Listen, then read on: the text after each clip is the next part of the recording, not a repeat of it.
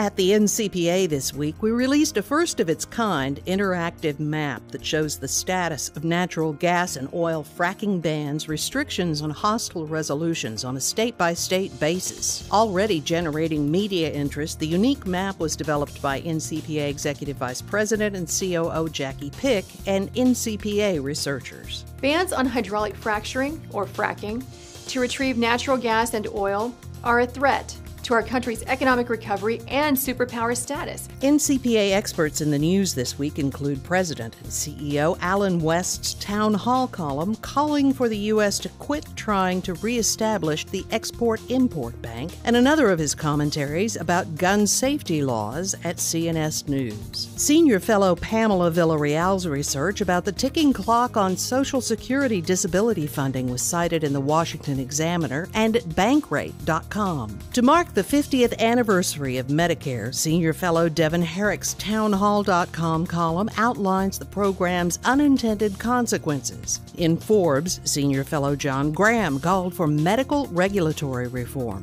Also published this week was a report on the potential for rising oil prices from NCPA senior fellow R. David Ranson, and from the nation's capital, Legislative Director Brian Williams has insight into the RAINS Act and the stealthy Export-Import Bank vote on Monday. The House of Representatives passed the RAINS Act this week, and like reins on a horse, the RAINS Act gives authority to Congress to stop major new regulations that hurt the economy and raise costs for hardworking families. The RAINS Act is an idea actually that began several years ago from a group of reform-minded lawmakers. And these are the types of ideas that reduce government meddling in the economy and that Congress should be working on. These things like the frack map that we've been distributing around Capitol Hill and our other ideas to reform the tax code and replace Obamacare. However, all too often, Congress seems intent on passing bad economic ideas like the Export-Import Bank. This week, the Senate rammed through the Export-Import Bank reauthorization during a late-night vote. They attached it as an amendment to the unrelated highway bill, while at the same time, they prohibited all other amendments. Now, fortunately, House leaders know bad economic policy when they see it, and they're not going to take up the Senate-passed highway bill with the Export-Import Bank amendment. At least that's the case for now.